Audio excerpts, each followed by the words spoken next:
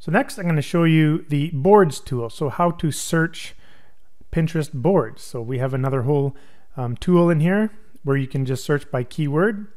Pretty self-explanatory. You want to look at the total boards. So let's just select 50, and you want to go to settings to select the number of download threads. Again, I recommend anywhere from 5 to 10. If you have a really fast internet connection, then you can explore these higher ones, but I like 5. It seems to work really well. So let's go here, and let's say we want to look at boards to do with forging, which has been one of my new hobbies. I absolutely love forging, but that's a whole nother topic. Let's go ahead and get going here. So now we'll extract a bunch of data for boards on Pinterest.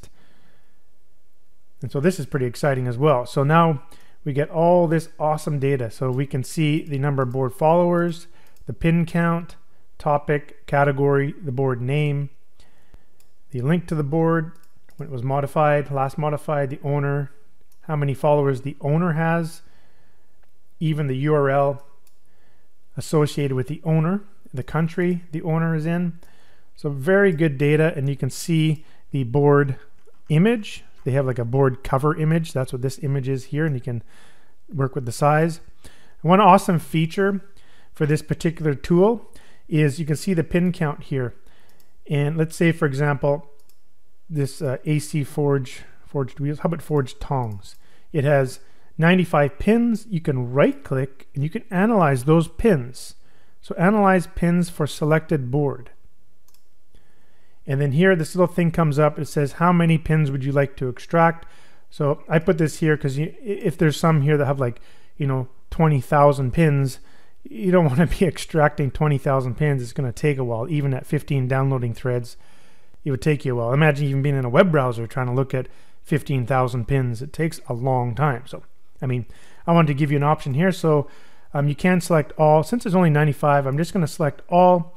You can comfortably scrape 500 to 1,000 pins easily, but it's still pretty high. It's a good idea to sort of narrow things down. But I'm going to do all of them, and you go analyze. So what it's doing, it just goes and throws it into the pins, into the browse and scrape tab, and then just puts it in here, and it's going ahead and grabbing the data for you.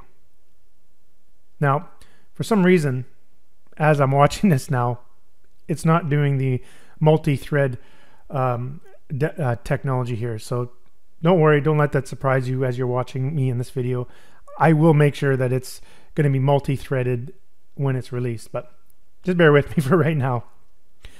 But as you can see, it's getting all that data for all of those pins for that particular board. Now this is really exciting because now you can see which pins on that board have the most engagement. Now this is invaluable information that you need when you're marketing on Pinterest. This is awesome. So usually you won't have to wait this long. Again, I apologize. It's going to be multi-threaded, but for some reason I just forgot to add that. It's like basically one line of code, but I don't want to go back and do it while I'm recording the video. So here we go.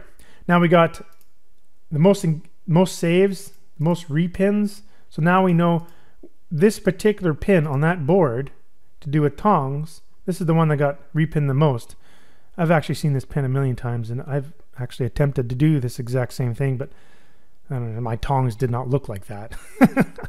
I need more practice. But anyhow, isn't that pretty awesome or what? So to go back to boards, you can do that with any one of these, and you can add them over. And again, it will be faster. Let me show you here. So if we just clear this out, if I actually go and hit the analyze button, this is what's supposed to happen.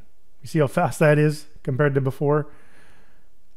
So that's how quick it'll be when you use the software. Anyhow, let's just stop that there. But that's how you can analyze the pins of these boards. So that's just amazing.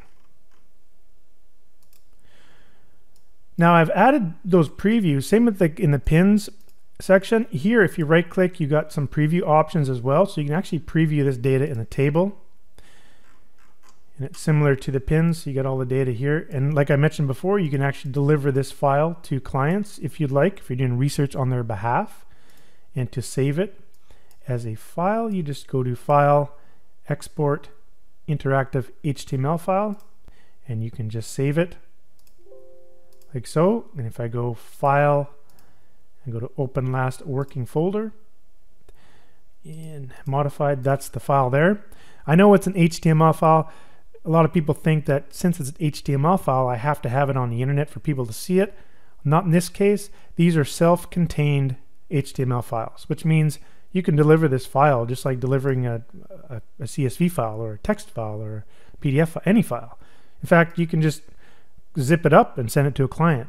So I can right click and go 7-zip. I use 7-zip. And now it's zipped up, and now I can just deliver that through email or any way that you deliver files. So pretty cool, right?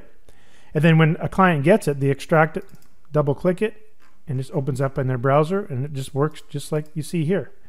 No other files required. Cool, huh? So you also have another option. You can right click and you can preview in the feed. And so this does sort of like a feed format, kind of like on Pinterest.